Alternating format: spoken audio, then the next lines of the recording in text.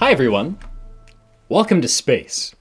In this very short video, we're going to take a brief tour of the inner planets of our solar system. Now these inner planets are Mercury, Venus, Earth, and Mars. These are terrestrial planets, meaning they are rocky, physical, you can go touch them and they have solid ground. The other planets in the solar system are gas giants of Jupiter, Saturn, Uranus, and Neptune. And you might notice there's no Pluto on the end. Poor Pluto was demoted to a dwarf planet back in August of 2006, which was nearly 20 years ago, everyone. If you want to, you can still celebrate Pluto every year on the 24th of August as we celebrate Pluto Demotion Day. Now, this little model that I made is not to scale, and thankfully we can get some help from NASA, who provided a wonderful model for us to follow and examine our solar system. So if you want to follow along, go ahead and go to eyes.nasa.gov to take a wonderful look at our solar system.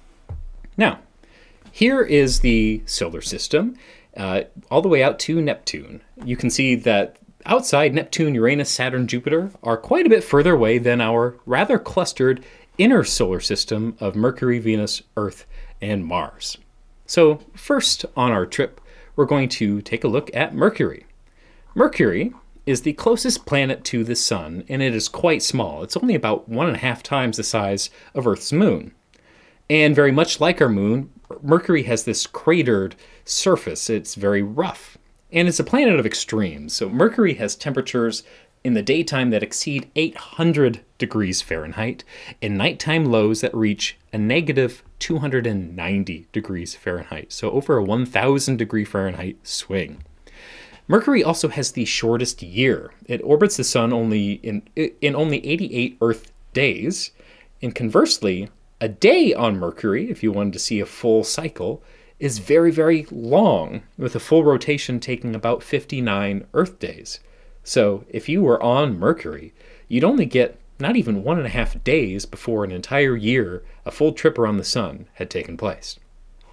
The next planet on our journey is Venus, sometimes dubbed Earth's evil twin. It's very similar in size, and it is our closest neighbor in the solar system. But it is evil compared to Earth because it is very hostile. Even though Mercury is closer to the Sun, Venus is hotter, with average temperatures of 876 degrees Fahrenheit. Its atmosphere is mostly carbon dioxide, which traps in heat much like an extreme version of the greenhouse effect that we're experiencing on Earth. The clouds in Venus's atmosphere are also made of sulfuric acid. So if you could smell them, if you didn't immediately melt on the surface of the planet, if you could take off a helmet and smell them, it would reek like rotten eggs. And even though, I will put a disclaimer here, the chances of this are very, very, very low, there is some possibility of simple life on Venus up in the atmosphere where temperatures are much more cool, and there's chemical makeup that could support simple single-cell organisms.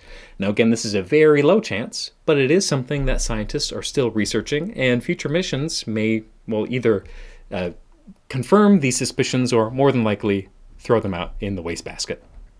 A full day on Venus takes 243 Earth days, and that's longer than it takes for a full Venus year, which only takes 225 Earth days. So a longer day than a year. The surface of the planet is home to valleys, mountains, and thousands of volcanoes which contribute to that carbon dioxide. Moving on, we're going to go to my favorite planet. It's our home in the solar system. It's home to everyone and everything that you've ever known, Earth. Earth is currently the only known home to biological life. Now, that doesn't say that there isn't more somewhere out in our grand universe, but for all we know, Earth is home to the only existence of life.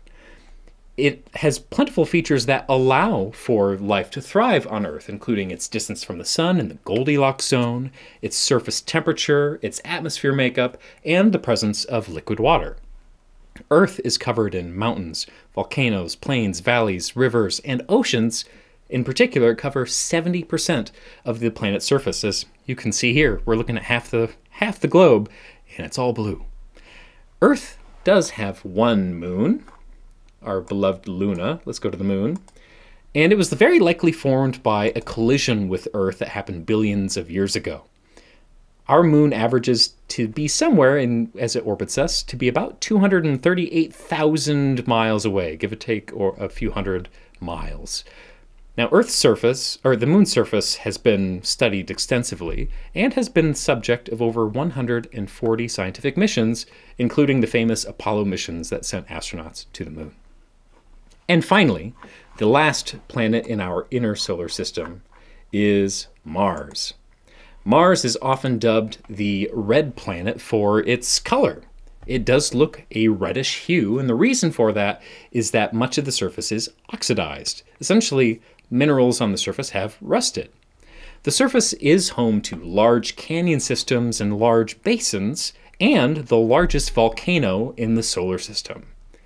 The presence of these lake beds that I talked about in valleys suggests that Mars at one time was very likely home to liquid water. The only current presence of water that we know is ice that's near the poles and some presence of salt water. Now, with evidence that Mars was once warmer and wetter, scientists also question if Mars was ever home to biological life, or in maybe small pockets still could be. Multiple missions have been carried out in Mars since the 1960s, including multiple probes, landers, rovers, and copters.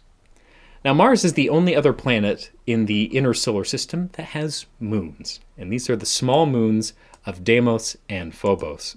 And both of these are really on the edge of even being moons themselves, although they do count as moons because they do orbit the planet and do so successfully. They are kind of oblong potatoes. They aren't large enough themselves to become spherical in shape, and instead appear to be large asteroids. And with that, that's our tour of the inner solar system, home to all of the terrestrial planets in the known Solar System.